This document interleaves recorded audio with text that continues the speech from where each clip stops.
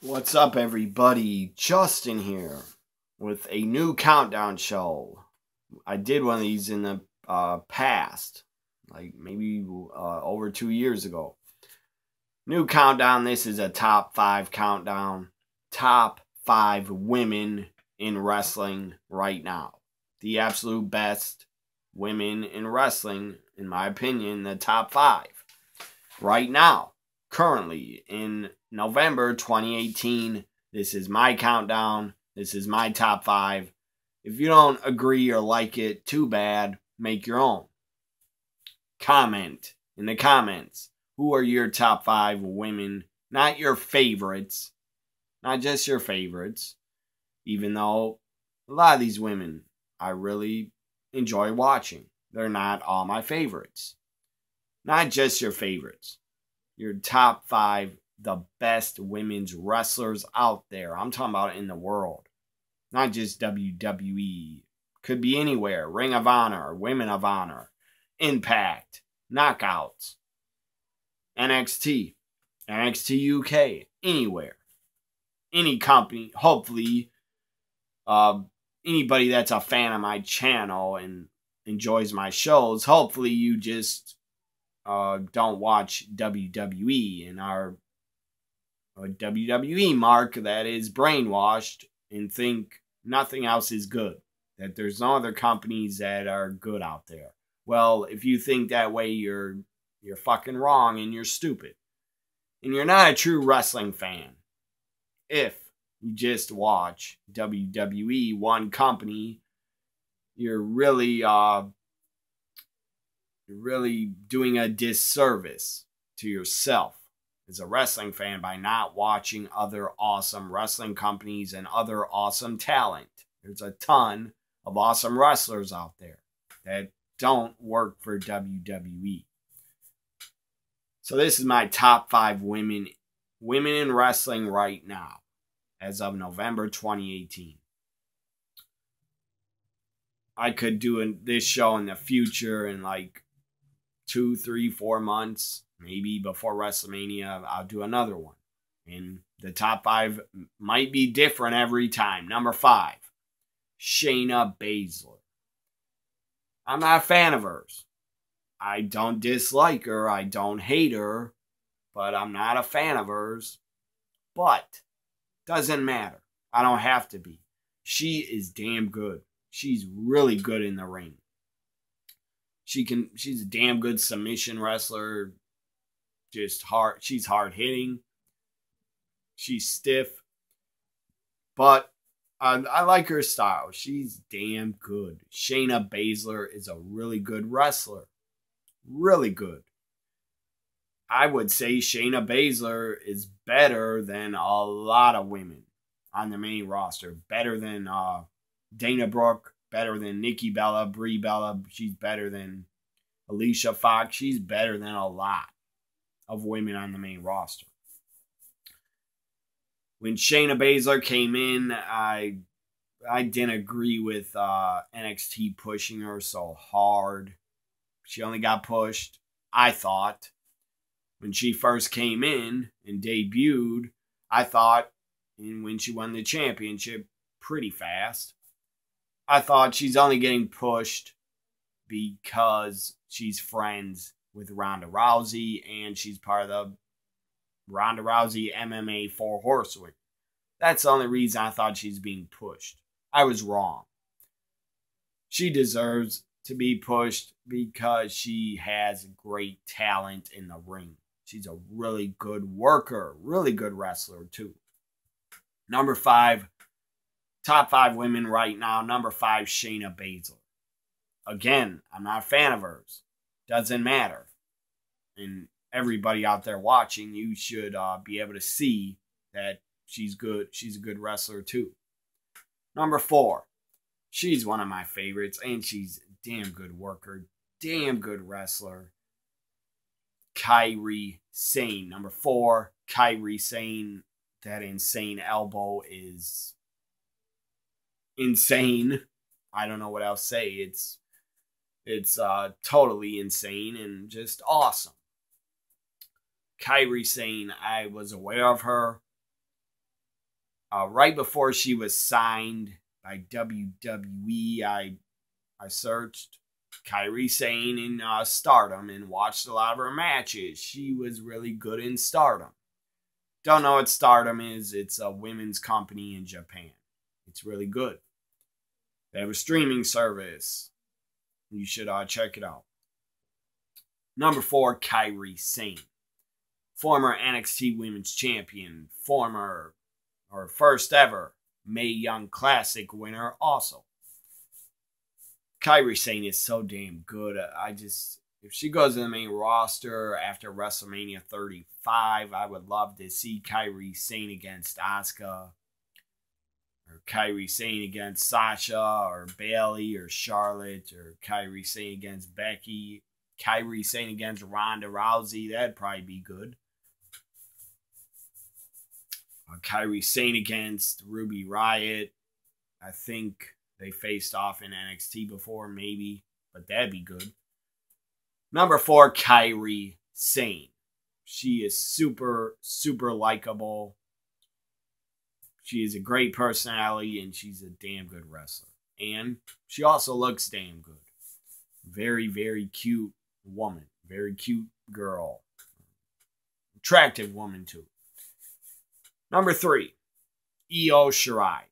Io Shirai, I watched a ton of her matches in Stardom before she was signed by WWE. She was in the finals of the Mae Young Classic too. Io Shirai will do very well in WWE. She's already done well. She made it to the finals. Io Shirai is great. One of the best wrestlers in the world. Number 3, currently, right now, Io Shirai. It could be argued she's number 1, but I picked, this is my own countdown. So number 3, Io Shirai.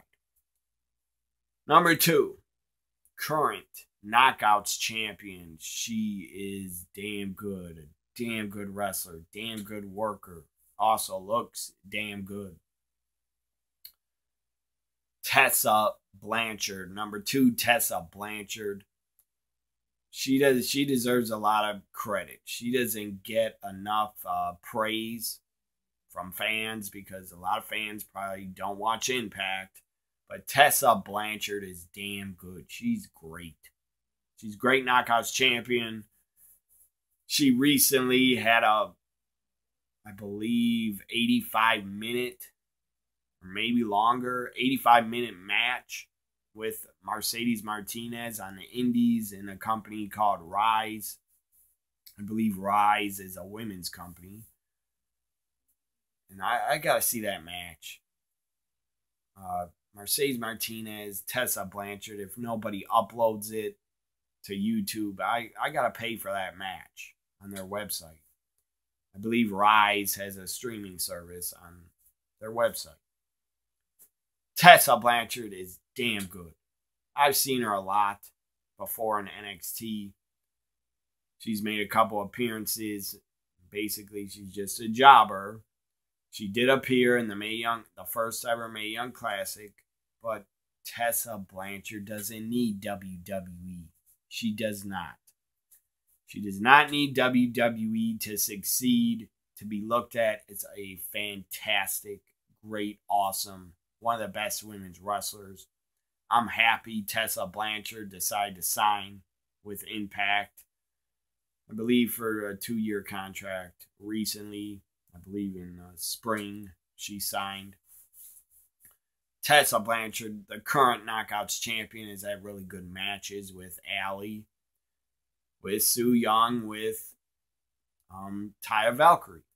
Tessa Blanchard, number 2.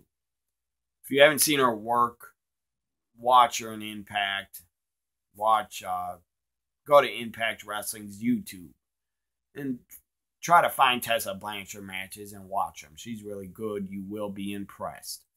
Number 1, currently, she is the man. The SmackDown Women's Champion, Becky Lynch, is number 1. She's on fire. Absolutely on fire. Her career has skyrocketed thanks to the fans getting behind her. And Becky deserves everything she has gotten. She's a first ever two-time SmackDown Live Women's Champion. Fans are 100% behind her. It could be argued Becky is the most over talent the WWE has right now. She is the absolutely most organically over talent. Becky was never, ever in her career forced down our throats by WWE. She was not. And she had a nice push. Her first SmackDown Women's title reign, she had a decent, good push. But then she's pushed to the backside and behind a lot of other women. But now Becky Lynch in her career has just skyrocketed to the top. It could be argued Ronda Rousey, Becky are the two best women WWE has and the most over. And they are. I won't argue that. Which one is ahead of the other? I would say Becky's ahead of Ronda. But Ronda is still very good. And Ronda is still really over. I'm sure a lot of fans want to see Becky defeat Ronda and tap her out. I don't think that's going to happen. I don't think either of them are going to lose. I just don't. They'll probably end up on the outside brawling and there'll be a count out or disqualification. Because it would hurt Ronda. It'd make Ronda look weak. This is my opinion. It'd make Ronda look weak if she lost to Becky at Survivor Series, if she lost clean. Would it hurt Ronda? No. But to me, it'd make her look weak. I don't think Ronda should lose until WrestleMania 35. And Becky also should not lose at Survivor Series. I would be absolutely fine with a no contest. A count out or disqualification finish. And so I was going to bring up a lot of fans on Twitter bitched and cried about Nikki Cross. Some think she made her debut on the main roster. I don't. I just think it was a one-off. Maybe she did. I don't know. But I think it was a one-off. Just a surprise appearance on SmackDown Live.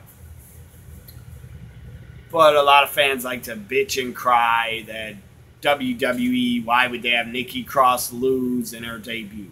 It wasn't her debut, in my opinion. It was not her debut on the main roster. And who cares if she lost? She had to lose, in my opinion. She was facing the champ, Becky Lynch. So all you stupid crybabies on the internet that just like to bitch and cry about how bad and awful WWE is, you're stupid. Because Nikki Cross had to lose to the champ. That would have been really stupid if Becky would have lost to Nikki Cross clean. Would have been shocking, but it would have been stupid also.